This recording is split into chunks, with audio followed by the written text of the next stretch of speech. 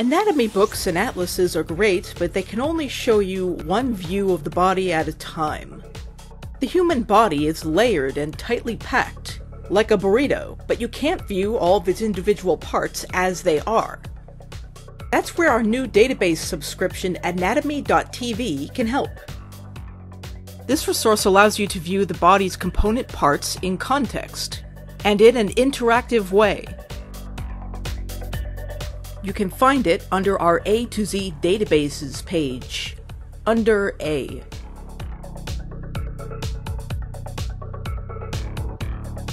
When the website loads up, you'll find the main materials at the center of the page.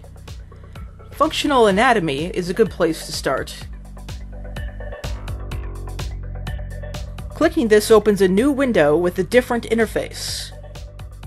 The icons on the left-hand side are the menu for this page, and they offer different kinds of content and options for accessing it.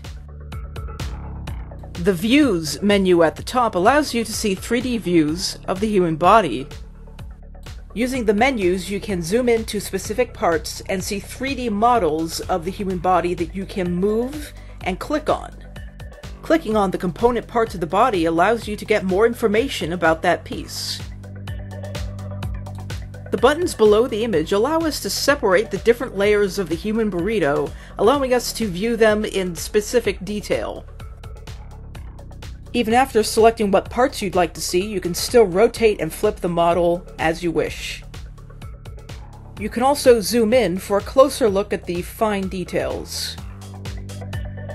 The images you'll find under the Slides icon are more static.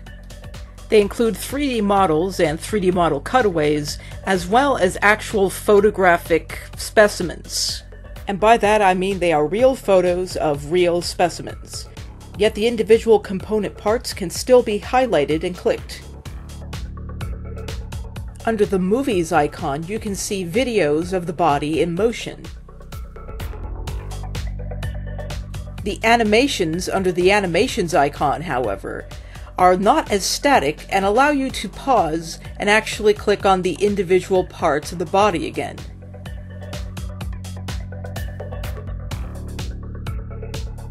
The Anatomical Structures icon allows different ways to browse and view the body.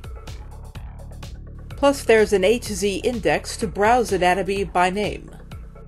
This listing includes all the different content types available.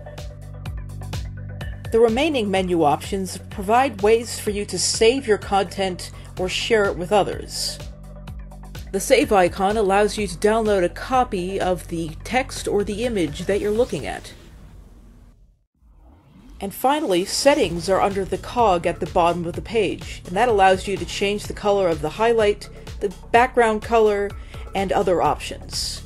Back on the main Anatomy.tv page, there are other things that we can view. Each one of these opens up an interface that is similar to the one that we saw before, but somewhat different. That's because these are made to focus on a specific part of human anatomy or human biology. Just as before, there's an icon menu on the left-hand side of the page, and you can browse through different parts. Again, this may include interactive elements. This database also allows you to explore the microscopic biological elements of human anatomy, as well as ideas related to it that are a bit more conceptual. Anatomy.tv also includes quizzes and tests that you can use to help you study.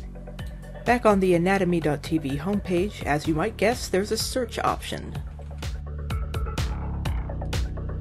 If you need more assistance learning how to use Anatomy.tv, you can look for help for more instructions, or even have a look at their weekly webinars. But you can also contact us here at the library. Thanks for listening.